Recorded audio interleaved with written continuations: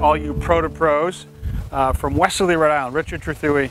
I'm here at this project, and there's this beautiful house we're building that you'll see next fall.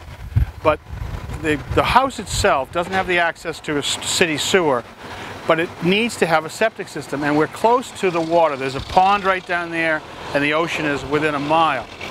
So we had to step it up to a higher level of septic system. And so this is a thing called Invantex is the brand name. But I want to take you through sort of what makes it different.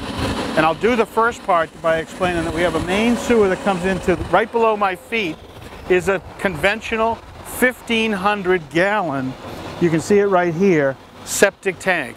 About 2/3 of its length down, there's a baffle. So in this first chamber, it's going to be filled with solids and liquids and then regular bacteria. They call it anaerobic, meaning not oxygen rich.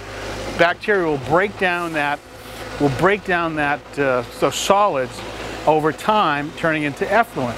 But the issue with that, if we let that go, what would be the byproduct of that process would be ammonia and nitrogen. And you don't want nitrogen going into the water table downstream. So what changes is that this thing, it comes into the first chamber, goes by, about 2/3 down, there's a baffle, and the water goes to this other chamber that sits right underneath here. So now, the water goes through a small screen, and now it gets pumped over to here. Now, this is really interesting. Inside this vault, there's a series of distribution ports, and these are these screens, there's filters.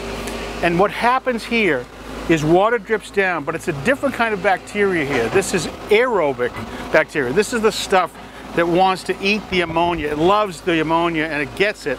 And when it does, it starts chewing on the ammonia, it turns it into oxygen-rich nitrogen water that drops to the bottom.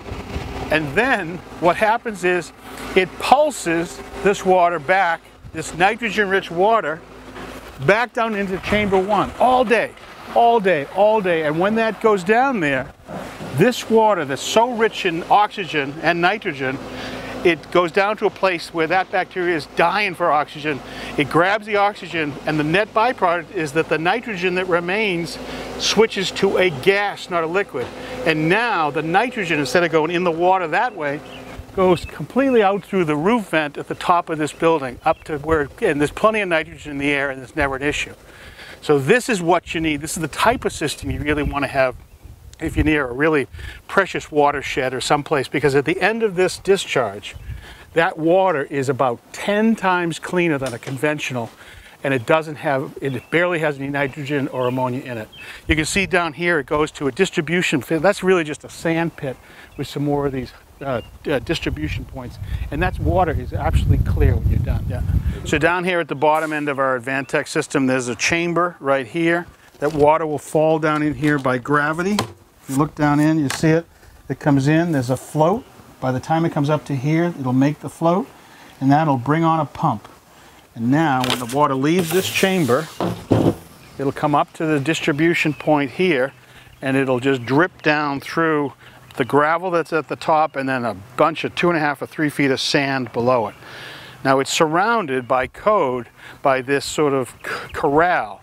And so you'll see there's 2 6x6 pressure treated right here at grade.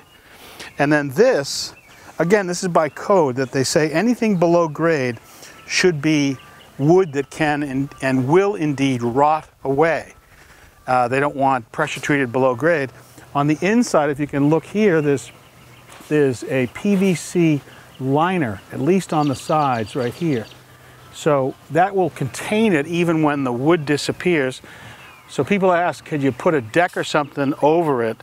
And I think the technical answer is no, except if you make it be a deck that was self-supported beyond this foundation, which you really can't count on, and you leave it in such a way that it could always be serviced in the future. Because if something happened, somebody puts foreign material in and it finally does make it down to here, someday you may have to clear this. But knock on wood, I don't think there's much to go wrong with this couple of small 1-inch PVC pipes with pretty clean water.